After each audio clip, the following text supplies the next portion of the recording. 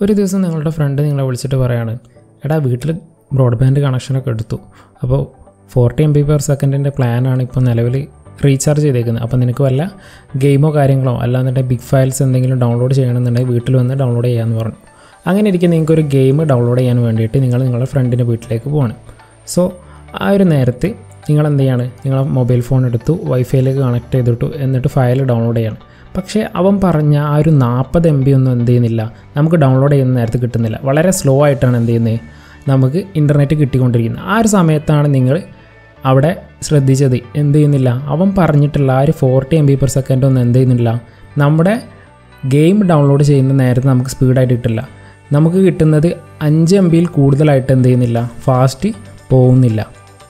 So ഈ ഒരു സമയത്താണ് നമ്മൾ ബിറ്റ്സും അതുപോലെ തന്നെ ബൈറ്റ്സും തമ്മിലുള്ള ഡിഫറൻസ് അറിഞ്ഞിരിക്കേണ്ടത്. Again welcome back to ഫെറ്റ്ല.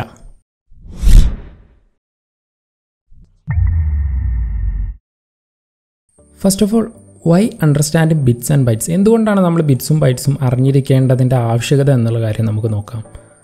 Okay, essential for understanding digital storage and internet speed. നമ്മൾ ഉപയോഗിക്കുന്ന സ്റ്റോറേജ്, അതുപോലെ തന്നെ ഡിജിറ്റൽ സ്റ്റോറേജും അതുകൂടാതെ തന്നെ ഇൻ്റർനെറ്റ് സ്പീഡിനൊക്കെ ചെക്ക് ചെയ്യാനൊക്കെ ആയിട്ട് നമ്മൾ എന്ത് യൂസ് ചെയ്യണം, ഈ ഒരു ബിറ്റും ബൈറ്റ്സും നമ്മൾ യൂസ് ചെയ്യുന്നുണ്ട്. അപ്പോൾ ഏതൊക്കെ ബിറ്റ് ഏതിനകത്ത് യൂസ് ചെയ്യുന്നു, ബൈറ്റ് ഏതിനകത്ത് യൂസ് ചെയ്യുന്നു എന്നുള്ള കാര്യങ്ങൾ കൂടെ നമുക്ക് ഈ ഒരു വീഡിയോ വഴി വ്യക്തമാക്കാം. Okay, then commonly misunderstood terms that are often confused. നമ്മൾ പലരും എന്ത് ചെയ്യുന്നുണ്ട്, ഈ ഒരു ബിറ്റ്സിനെയും ബൈറ്റ്സിനെയും കൺഫ്യൂസ്ഡ് ആണ്. എന്താണ്, എവിടെയാണ് ബിറ്റ്സ് വരുന്നത്, എവിടെയാണ് ബൈറ്റ്സ് വരുന്നത് എന്നുള്ള കാര്യത്തിൽ എന്ത് ചെയ്യുന്നുണ്ട്, നമുക്ക് കൺഫ്യൂഷൻ വരുന്നുണ്ട്. അപ്പോൾ അത് എല്ലാം നമുക്ക് എന്ത് ചെയ്യാം, ഈ ഒരു വീഡിയോ വഴി ക്ലിയർ ചെയ്യാം. സോ ഫസ്റ്റ് നമുക്ക് എന്ത് ചെയ്യാം, വാട്ട് ഈസ് എ ബിറ്റ്, എന്താണ് ഒരു ബിറ്റ് എന്നുള്ള കാര്യം നോക്കാം. ബിറ്റ് എന്ന് പറയുന്നത് smallest unit of data, either A 0 or a 1. Okay, bit എന്ന് പറയുന്നത് എന്താണ്, 0, 1 വരുന്ന ഒരു സ്മോൾ യൂണിറ്റ് ആണ്.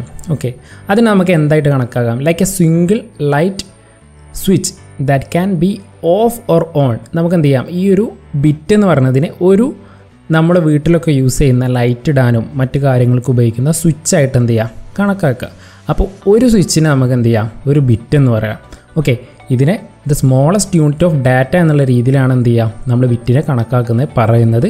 ദെൻ നമുക്ക് ബൈറ്റിനെ പറ്റി നോക്കാം. വാട്ട് ഈസ് എ ബൈറ്റ്, എന്താണ് ബൈറ്റ് എന്ന് പറയുന്നത്? Okay, byte made up of 8 bit. നമ്മൾ നേരത്തെ ബിറ്റ് പറഞ്ഞല്ലോ, ബിറ്റ് എന്ന് പറഞ്ഞത് ഒരു സ്വിച്ചായിട്ട് നമ്മൾ കണക്കാക്കി. അതുപോലെയുള്ള 8 ബിറ്റിനെയാണ് നമ്മൾ ബൈറ്റ് എന്ന് പറയുന്നത്. Okay, example like 8 switches together, each combination can represent different data such as A letter or number. ഇവിടെ എന്ത് ചെയ്യുന്നുണ്ട്, നമ്മൾ നേരത്തെ പറഞ്ഞ ആ ഒരു സ്വിച്ച് എന്തിനെ സൂചിപ്പിക്കുന്നു, ഒരു ബിറ്റിനെ സൂചിപ്പിക്കുന്നു. 8 സ്വിച്ചിൽ കൂടുമ്പോൾ എന്താവും, ഒരു ബൈറ്റായിട്ട് കൺവേർട്ട് ചെയ്യും. ഈ ഒരു രീതിയിൽ എന്ത് ചെയ്യുക, നിങ്ങൾ ബിറ്റും ബൈറ്റും തമ്മിലുള്ള ഡിഫറൻസ് മനസ്സിലാക്കി വെക്കുക. ദെൻ നമുക്ക് എന്ത് ചെയ്യാം, ബിറ്റ് വേഴ്സസ് ബൈറ്റ് ഡിഫറൻസ്, ബിറ്റും ബൈറ്റും തമ്മിലുള്ള ഡിഫറൻസസ് എന്തൊക്കെയാണെന്നുള്ള കാര്യങ്ങൾ നോക്കാം. Okay, first of all bit used for internet speed.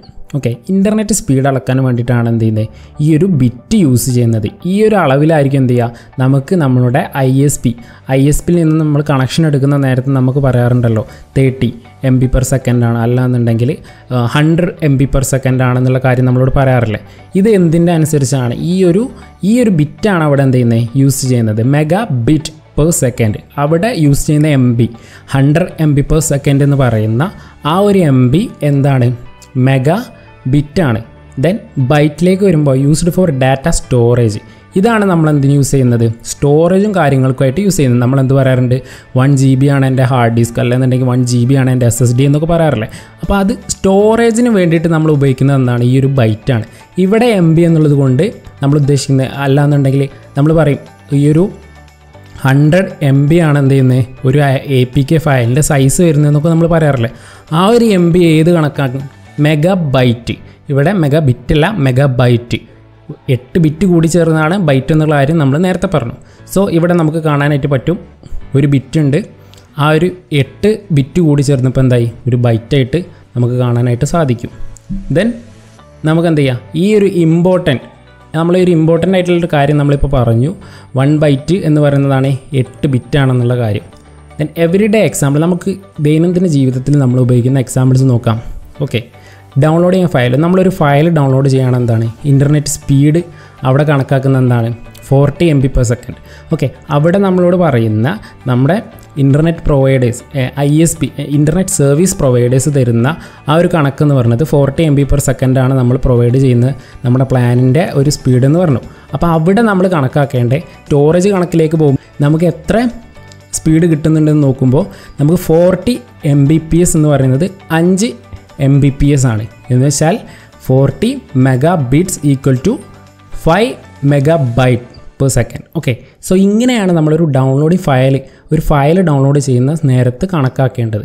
If A movie is 500 MB, it would take around 100 seconds to download at 40 MBs. Okay, നമുക്കൊരു 500 MB ഉള്ള ഒരു movie download ചെയ്യുകയാണെന്നുണ്ടെങ്കിൽ അതിന് നമുക്ക് 100 സെക്കൻഡ്സോളം വേണം. സ്പീഡ് എന്ന് പറയുന്നത് 40 MB/s ആണെന്നുണ്ടെങ്കിൽ.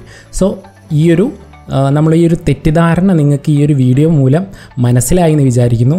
മറ്റൊരു കണ്ടൻറ്റുമായി വീണ്ടും കാണാം. അതുവരെ താങ്ക് യു ഓൾ.